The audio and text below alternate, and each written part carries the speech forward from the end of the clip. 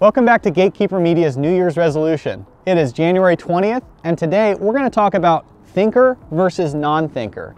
This is a concept that was presented to me in the context of some faster-paced sports. Whether you're a thinker or a non-thinker, some people succeed best when they have time to deliberate over a shot, and some people do better when they're just kind of seeing and reacting. And neither of these is superior to the other, but it's useful to figure out which one you are. So let's try a couple different styles and pacing of putting to try to explore which of these works best for you.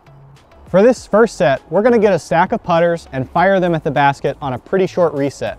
The entire idea here is to not give yourself time to think about mechanics or cues. Find your target and hit it.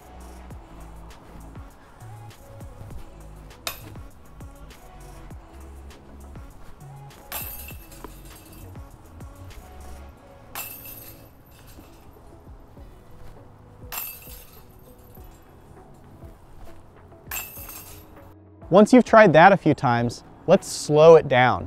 You've got 30 seconds to address your lie. Let's take most of that. Be really deliberate.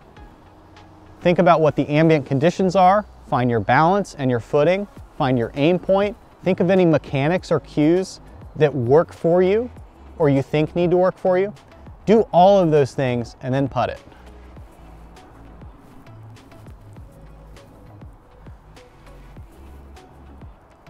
Wind is here. So let's address that by making an anhyzer.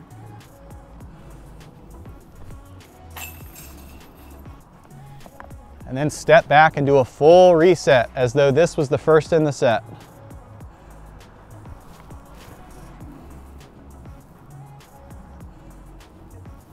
And to me, this feels incredibly long because I like to play fast.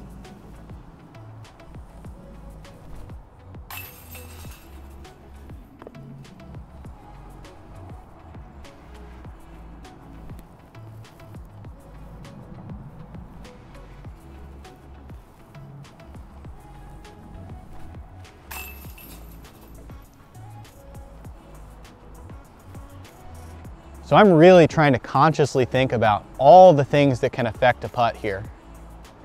And that's making me go slower, it's making me be more deliberate.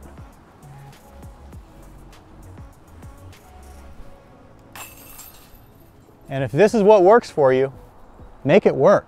That's great. What we're trying to do with this drill is figure out where in the balance of slow to fast you fit for your natural routine.